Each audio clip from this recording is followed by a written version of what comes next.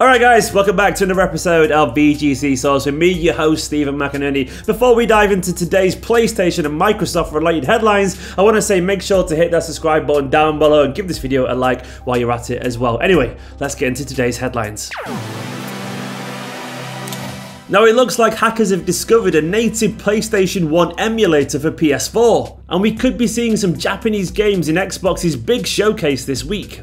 Before we dive into Microsoft, we're going to start with PlayStation and the news that hackers have found a native PS1 emulator inside the PS4. This was found in the game files for the 2019 remaster of Medieval. Now the emulator, which will only run on modified PlayStation 4 consoles, can be used to play several original PlayStation games at up to 4K resolution. The PS1 emulator was discovered following the release of a new firmware exploit, which allowed modders to dump Medieval and explore its game files. Hackers then found out that the unlockable PS1 version of Medieval included in the remaster was being powered by the emulator. Now despite some compatibility issues, fans so far have been able to play other games on the PS4, including Konami's Silent Hill, Spyro the Dragon and Wipeout 3. It is likely that the official PS1 emulator is used to run the selection of classic games available on the PlayStation Store. And of course, back in 2018, Sony released the retro console, the PlayStation Classic, which hackers were quickly able to modify to play ROMs of any PS1 title. And putting all that retro-tinged news behind us and moving very firmly into next-gen territory,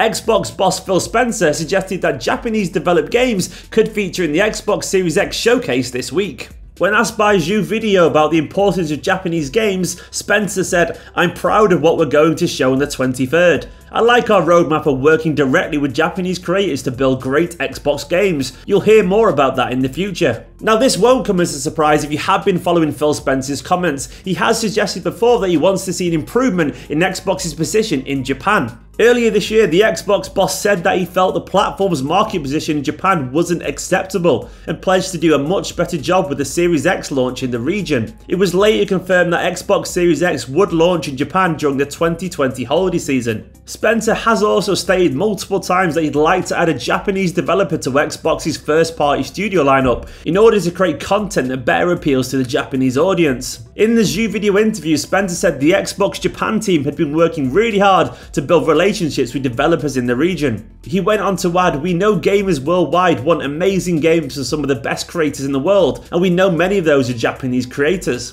I've been proud of our progress that we've made over the past 4 or 5 years.